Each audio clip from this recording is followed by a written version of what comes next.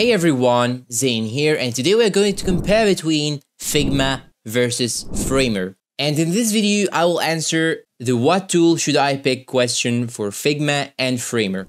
First off, these are two very different tools. Figma is a general design tool, while Framer is a no-code web design tool. So let me give you a small example to clarify.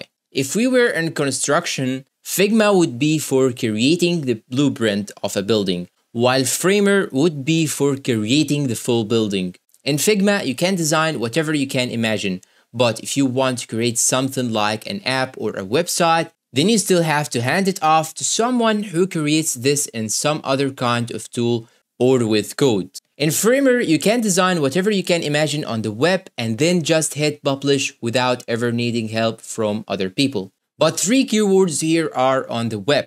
With Framer, you only create and publish things on the websites. So if you are asking yourself, what tool should I pick? You first need to understand what you are trying to do here. If you are just creating websites all day, every day, then Framer is for sure going to be enough as the only design tool in your stack. If you create other things than just websites like graphics, apps, dashboards, you name it, then Figma should probably be a big part of your workflow. And even if you choose to just go with one of the tools for now, although they cover different use cases, their interfaces are still very similar. So if you master one of them, it will be pretty easy to get a hang of the other one. And that is it for today's comparison. If you find this video helpful, please don't forget to support us with like, subscribe, comment, share.